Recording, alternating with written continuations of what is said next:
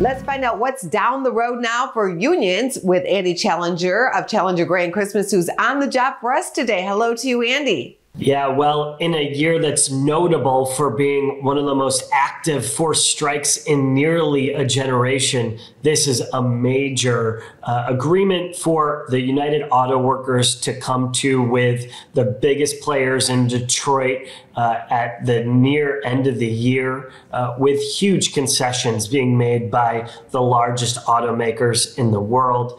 Nearly a 25% increase in wages over the next few years, with cost of living adjustments built into the schedule.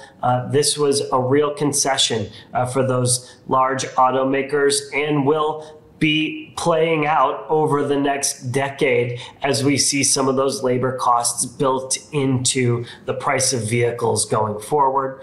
We will see as these major automakers try to transition over to a new generation of more electric, more self-driving and autonomous cars as they're grappling with some really serious increased labor costs.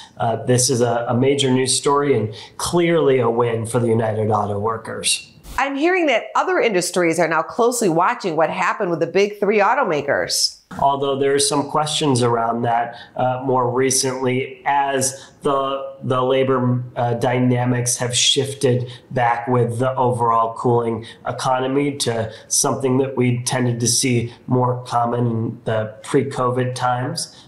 There are some real questions out there, but this is a serious movement win for labor unions that have been gaining traction over the last few years. Thank you, Andy. Thanks for having me on, Angie. Go to businessfirstam.com for where to see our show on TV.